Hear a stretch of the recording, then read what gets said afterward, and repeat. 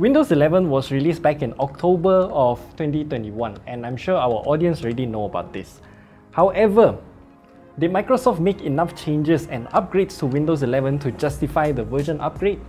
Wasn't Windows 10 supposed to be the last version of Windows? That aside, the new Windows 11 is also said to be designed with touch interfaces or touch screens in mind. So in today's video, what I'm gonna do is just use Windows 11 on a touch device, and we are using the ASUS Vivobook 13 Slate OLED.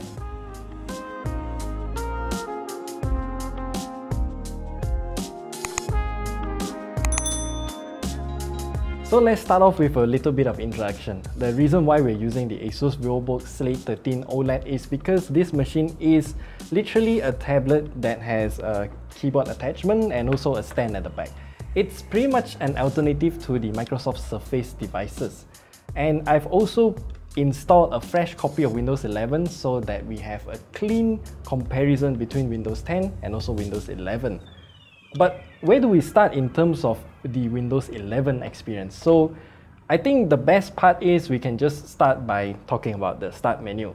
The start menu icon has now been redesigned, and it is now placed here at the leftmost side of this centered row of icons that is pinned on the taskbar. By pressing on the start menu, now brings up a new start menu, and it's now more reminiscent of start menus from Chrome OS actually.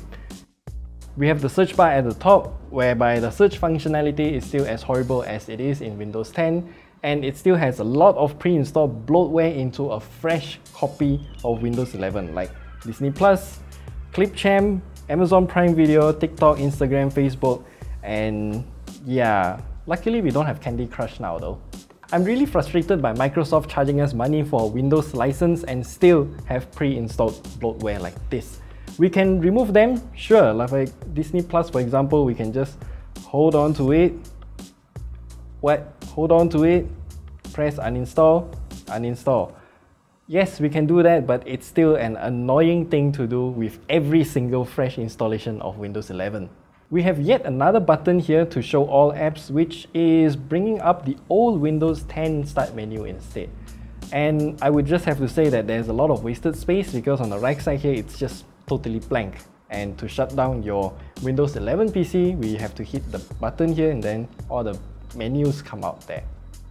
But in case you don't like the centered icons here though, you can actually move it to the left side by hitting taskbar settings, go on to the taskbar behavior, taskbar alignment, press left, and then everything goes to the left side. But that is a totally separate setting from literally bringing the entire taskbar to the left side of the screen. That is something doable on Windows 10, but somehow it's not doable now on Windows 11. I don't know why.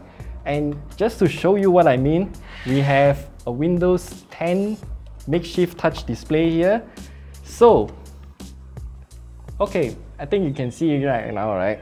So what we have to do is actually to go into the settings menu, taskbar settings. Then we can see taskbar location on screen, move it to the left entirely. This is something that I personally use for a lot of years, and I personally prefer this setup. I just don't know why Windows 11 doesn't let us move the whole taskbar to the left side. So you get a side-by-side comparison. Left side, left aligned icons, not left side taskbar. At this point in time, we are about 3 months into the launch of Windows 11, and Microsoft definitely heard a lot of complaints regarding the new polarizing context menu. This one, when you hold on to the right click and then this menu comes out. Microsoft said that they are implementing this nested menu style so that all of the important things will always stay the same. And yeah, I kind of get it. This is something great for those less savvy users who install a bunch of stuff and the context menu becomes the jungle of buttons. The new context menu, after getting some updates, now has cut, copy and paste at the top here. So let me just select this dummy file. Then we can see cut, paste, no, this is copy, rename, share and trash button. And then we have every other buttons for file management, something like that at the bottom here.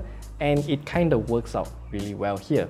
However, accessing the context menu options for other apps, for example 7-zip, requires you to press this Show More Options button. I don't have 7-zip installed, but it will be shown in this part of the menu instead. And this context menu is 100% the same as on Windows 10. And one thing that I want to highlight is that Windows 11, the context menu actually has a wider gap between each of the items, so it's much more easier for touchscreen interface users to actually navigate using this button here. But on Windows 10, they also have this feature, although it's not really that clearly conveyed. So you see, if we use a touchscreen, bring up the context menu, these buttons here are already bigger than the normal regular right click. So if I just use a mouse right click, for example, it's a lot tinier in terms of the gap, but if I use the touchscreen, it's a lot wider. And the most infuriating part for me is actually the new bottom row of corner buttons here, which is also called the system icons. And by tapping on the new time and date now brings notifications and also the calendar view.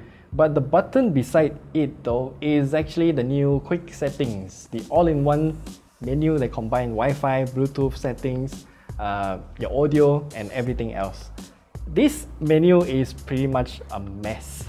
To connect Wi-Fi, we first need to tap on this button here and then tap on this little arrow icon beside the Wi-Fi icon to select what Wi-Fi network we want to connect to. But do make sure that you hit the correct part of this button, or else you'll be turning off your Wi-Fi instead.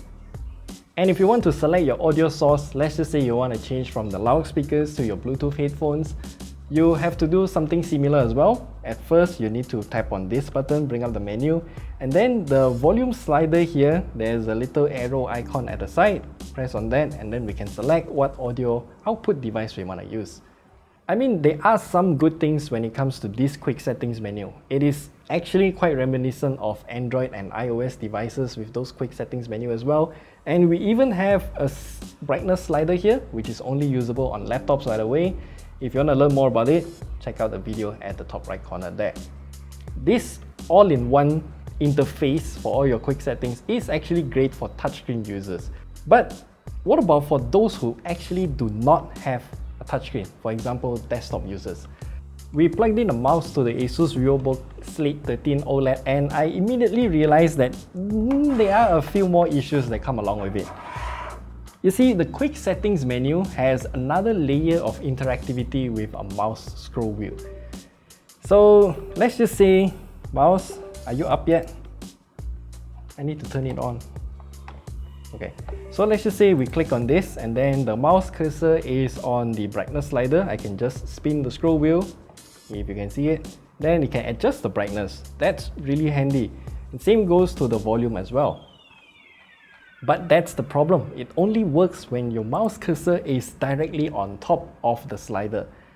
Well, I felt like this is not really that good for users coming from Windows 10. So let me just move everything around for now. I'm gonna plug in the mouse to the Windows 10 PC. And on Windows 10, what we can do is actually just hit this volume here. And then wherever the mouse cursor is, we can just spin the scroll wheel and the volume can be adjusted.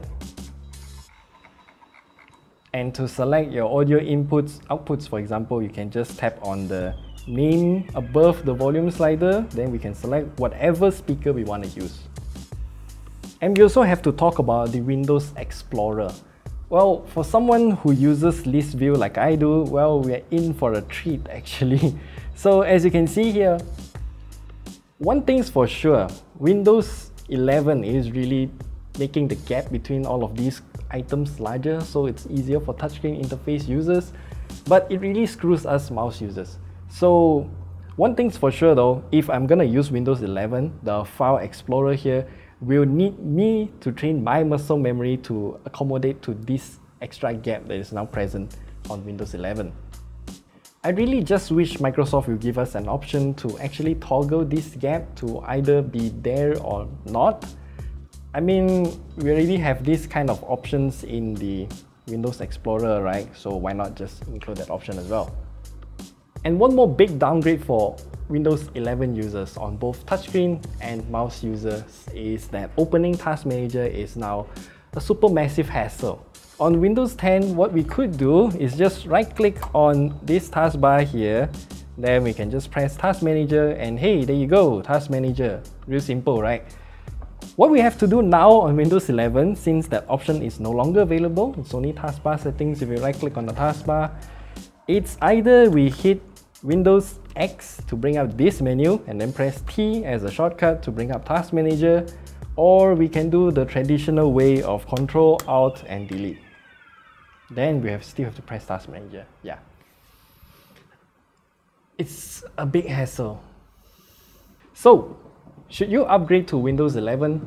Well, it's more like you don't have a choice. Sooner or later, you have to upgrade to Windows 11 anyway.